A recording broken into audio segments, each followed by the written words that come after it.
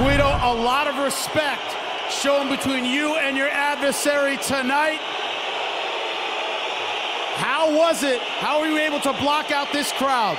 Guido, una gran pelea, hubo mucho respeto entre tú y tu oponente. ¿Cómo pudiste bloquear que toda la gente estaba cenando para Diego?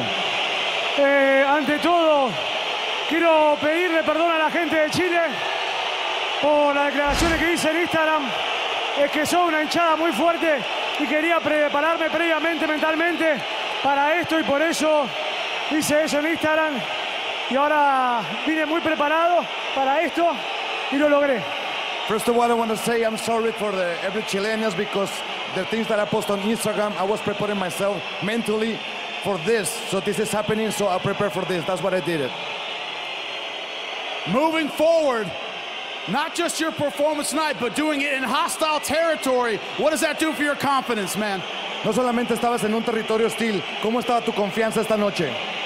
Mi confianza, trabajé mucho con mi coach mental que está acá en el rincón y vine preparado de hace meses.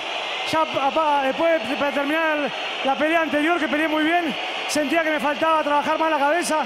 La trabajé con mi hermano muy fuerte, Tano, un gran amigo, el equipo Alpha Male en Estados Unidos me atendió increíble. Gracias, muchachos, por dejarme, por push me every day. Thank you, Alpha Male. Thank you, guys.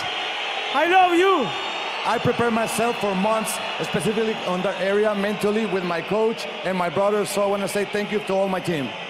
You let him hear it. Your winner, Guido Cannetti, ladies and gentlemen. I promise you this